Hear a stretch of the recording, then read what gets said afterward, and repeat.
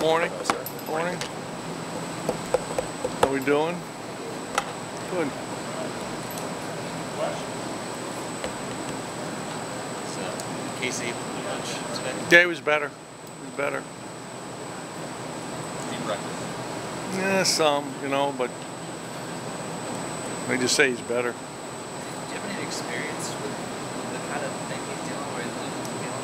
And if so, like what's the... Yeah, I mean, he just like, had a lot of guys have injuries, unfortunately, so, you know, but he's got enough experience, so we'll just, they say day by day.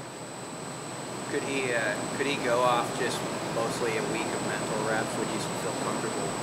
Yeah, I mean, I'll make that decision on Friday, you know, after tomorrow or so. How do you put a game plan together, though, with 3 different quarterbacks that have 3 different types of skill sets? What's the challenge? I've always had that anyways, you know, like they know the plays that they're going to have when they go in, you know, certain things that they've repped, that have, you know, have a menu. Obviously, the menu's not as large as the starter, so I've always, unfortunately, you know, used to not worry about the backup, but, you know, it happened when I was head coach at UMass. We lost 2 guys in the first quarter, so just more injuries to quarterbacks nowadays with the speed of the game, and everybody's throwing it a little bit more. So, you know, so those, you know, today was better than yesterday. Yesterday was good. Today was better than yesterday for those guys, for Logan and Chubba, and then we got to, you know, then you go to the next guy who's that's the one you worry about if you have to go down now to the third guy. And the next guy would be Masker? No, probably, I'm not sure, because one of the guys got injured. So,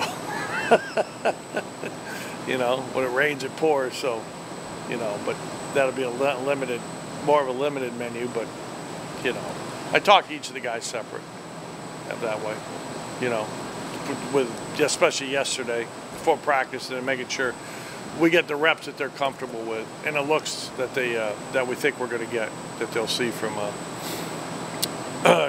you know, from Minnesota. What was your message to Chubb as you went through the film, and how have you seen him bounce back this week?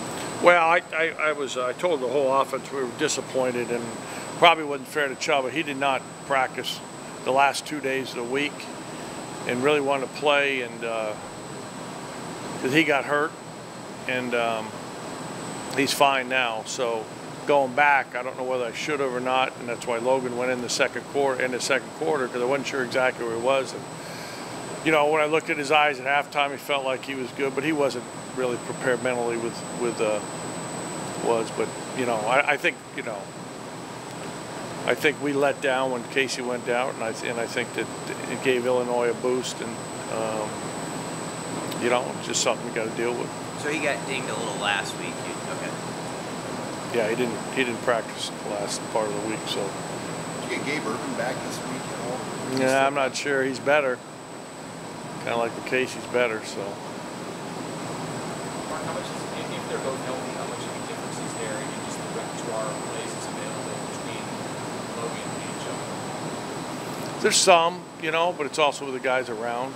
You know, it'll probably more entail how the game's going, you know, on those things. It's a completely different defense that we faced last week. So there's not much, there's not somewhat there's carryover, but not really kind of the way that Minnesota plays defense. And they're both really good, just 2 different styles. So, you know, that we probably had a little bit more in last week because we had an extra week, but we pared it down a little bit more. And as I said, there's not a complete different style. It's really what it comes down to. And both are really good. Both are really good teams, and they're going to run the ball. You limited chances, and because of where the style is, and you know, you got to make the most of it. And that probably was the biggest disappointment last week, was we had the ball in the red zone and turn it over twice. We've been decent at that, and that flipped the game. Obviously, you know, don't come out with any points, and you know, turning the ball over there is, you know, you're not going to win many games that way, especially against the #1 defense in the country. How do you feel about where Logan is at in the throw? I thought he had his best 2 days. You know, I think it's someone when you're, that's just maybe natural when you're third, but the third guy gets reps in the way I do things. Not as many, but I told him, I said it was the best he looked that I've seen him since I've been here. Yesterday and today, both those two guys, you know, it's kind of like, so I'm pleased with that. Yeah, Logan's done well. You mentioned the difference in styles of defense between Illinois and Minnesota. What are those differences, and how does that change the way you? Illinois is just a lot more man press and those things, and Minnesota's a little bit more split safety and a little bit more different, a few more different coverages, a little bit more variation on third down, you know. So, and as I said, both of them, you know, they've been established, and both of them play really good defense. So, you know, we got to execute better, and what I've seen so far, it's been, for the 2 days, it's been good. But as I told them last week, I didn't think our Thursday outside was very good, and the 2 days were really good, and that kind of showed up. So we got to have a really good day tomorrow. What do they do so well specifically on third down, stopping offenses as much as they do on third down? Early on in the season, they were so far ahead of the people that they played a lot of zone and drop it, you know, that way. But you know, they mix it up, and they got their corners are really good. You know, established guys, and their safeties are really good tacklers. Inside backers, they got a lot of experience. You know, they're big and strong and physical, and played that same way.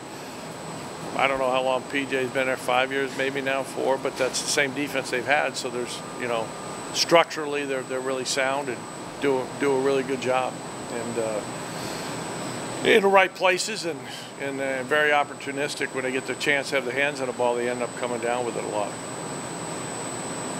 Are you anticipating playing both Logan and Chubb, or is that? I'll see later on in the week. I want to make sure tomorrow. There's a good chance. There's a good chance. You know, Logan's got a little more experience, but they're both. As I said, I feel a lot better than I did when all of a sudden Casey went down. It was kind of the one thing I didn't want to happen, and not that I ever want that to happen, but you know, so I feel better about it now. I don't feel good about the third guy, so you know, but that's football. So you get them ready, and you play who's ready to play. What have they shown you in practice that makes you feel more comfortable with that? Well, carrying it, execution, and throwing it, and management, and a little upbeat, a little more leadership. You know, it's hard for that second guy, third guy. So that part, and just the way they're carrying themselves. And I spent a little more time with them yesterday. I don't know if that, you know, they practiced good today. So just saying, here's the things we're going to do. And here, if you're not comfortable, they're different than Casey, and we've thrown some things out and added a couple things. So that part, I've always felt like, hey, when a quarterback hears the play coming in and it's familiar and feels good about it, then you're going to give a little more leadership, a little more confidence to the group, and I've seen that more so than I saw, you know, last Saturday. Anything else, guys? What has Chubb done this week, if anything, to better mentally prepare playoffs? He practiced.